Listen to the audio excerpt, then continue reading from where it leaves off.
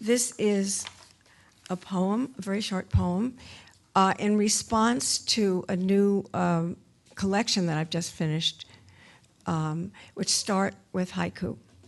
And I will read the haiku first. This one is by Soseki.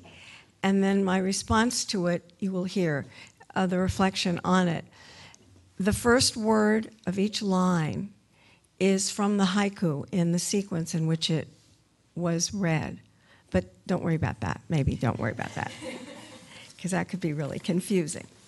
It's down a little. It's okay. I'll get it later.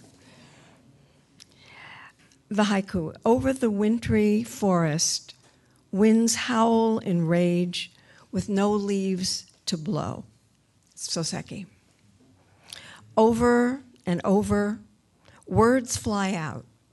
The same phonics, plosives, frictives, wintry P's and K's, F's and Z's. Do you remember forest overgrowth, the kind shade of a vowel, a place winds never reach, low enough to howl a rebuke? We hum in and around fallen logs.